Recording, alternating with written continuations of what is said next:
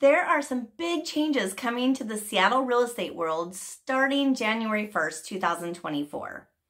The statute in Washington state that governs real estate brokerage relationships, formerly known as agency law, will be significantly revised.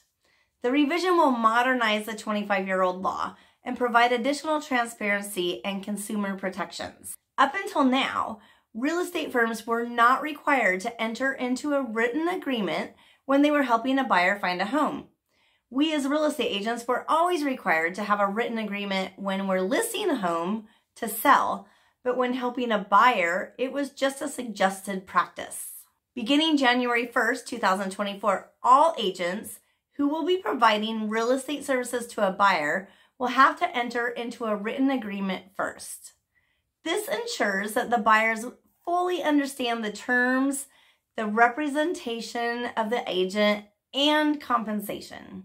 So I'm curious, if you have purchased a home before, did you sign a buyer's agency agreement with your real estate agent?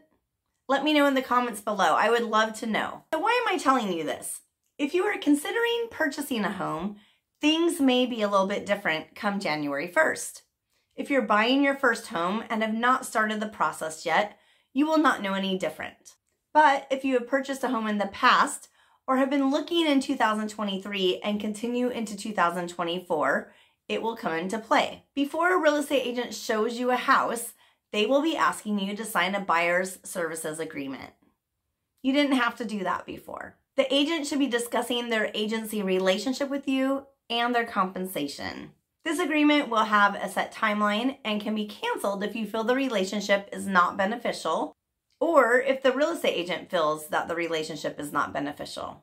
You will also be receiving a copy of the Real Estate Brokerage in Washington pamphlet, which explains agency laws. Most people don't like change, and a lot of the real estate agents are not liking this. So it is a really big deal in the Seattle real estate world right now.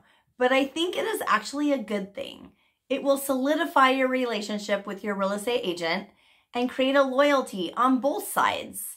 It will also create the need for real estate agents to have an extra layer of communication and explain a few things that should have always been explained before. If you have any questions regarding the new law or any real estate questions in general, feel free to reach out to me. I'm a real estate agent in the Seattle-Tacoma area, and I'm here to help.